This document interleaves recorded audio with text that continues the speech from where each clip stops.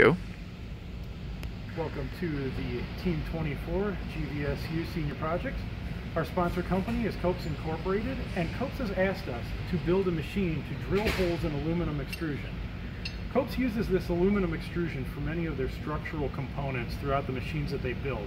And in order to screw it together properly, holes need to be drilled along these channels, and thread tapping needs to be conducted at the ends of the extrusion segments. So this machine is meant to solve the problem of the slow times that it takes to drill all the extrusion that they currently do in their machine shop.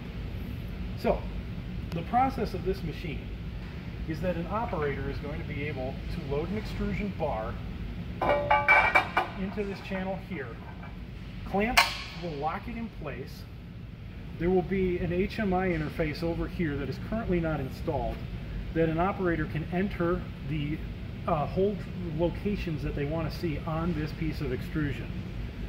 The third step of this is this machine here is going to actuate down the length of the bar, and this drill, which is mounted on a hydraulic or a pneumatic cylinder, is going to descend, drill each of the holes, has this sensor to stop it from drilling too far, at which point it will retract back in and continue on down to the next hole location.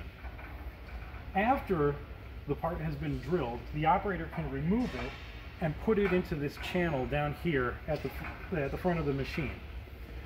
At the channel, there will be a tap station with a tap gun that will allow the operator to put the threading into the ends of the extrusion segments during the time that other pieces are being drilled on the machine. The biggest constraints of this machine were making sure that it fits into the envelope of the machine shop, which is a pretty tight space.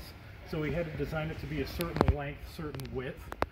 And some of the things that we've encountered as challenges throughout this project were mostly related to just what the sequencing was going to be, you know, how we could overcome the space constraints for drilling a 16-foot bar in a 9-foot space. So that is our project for Team 24. Thank you very much for watching.